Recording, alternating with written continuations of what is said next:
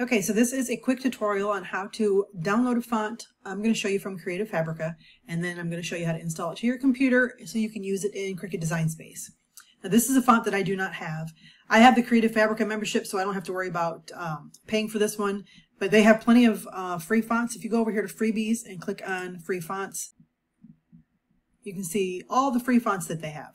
Lots of them. You can scroll through and check them out. Let's go back to this one. I do not have this font, so I'm going to go ahead and download this. When I download it, it's going to download to my computer. So you can see it right here. I'm going to click Open File, and then I'm going to Extract All. Browse, and I'm going to find my font folder, which is already right here, but I have, as you can see, lots of folders over here, but these are all my fonts. I have tons, don't judge me. Select folder, because I'm already in my font folder, and if you don't have it, actually let's just go ahead and I'll show you. Let's go, we'll just do new folder, and I'll do new fonts. I'll just do it that way so that you know that you can create a font folder just like that, okay? Select folder, and I'm going to click Extract. So now that font has landed inside this folder. Now, if you have multiple fonts, like I showed you, I had a whole bunch, if you click on Date Modified, because sometimes they'll download and it'll go to the bottom of your list rather than the top of your list. If you click Date Modified, the font that you just downloaded should pop up to the top, and then you'll see it. But like I said, you have an open type font and a true type font. When you install the fonts to your computer, you do not need both of them. I typically just go ahead and delete the true type font, and we're going to install this one. Now, when you download the font, if there is only a true type font, that's the one that you want to keep, obviously. But we're going to right click, Install for all users. This is going to install to my computer. Okay, so now I'm going to go to Cricut Design Space. I'm going to go blank canvas. Now, if you have already have your Design Space screen open, let me bring my grid back here.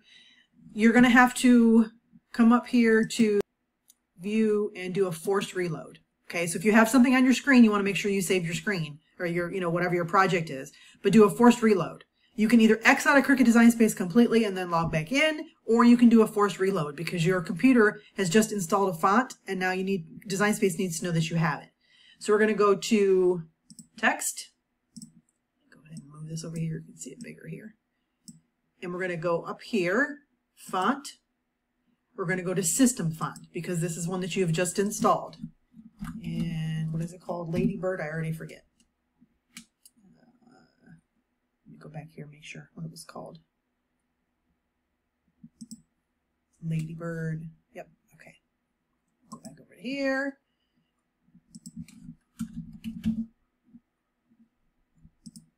Okay. And right there is the font that we just used. Okay. So I hope that helps. I'm also going to link in the comments here a video I have that shows you how to use the little glyphs and things that are in the fonts. I believe that this font has the glyphs with it. So what you will do is you will look for this video that I have right here. It's going to show you how to use glyphs inside of Cricut Design Space. Again, it's something else that's really easy to use, and once you figure out how to do it, you're going to be doing it all the time. But I will link this video, and if you have any questions, please feel free to reach out and ask. I'm always here to help. If you need some help, just let me know.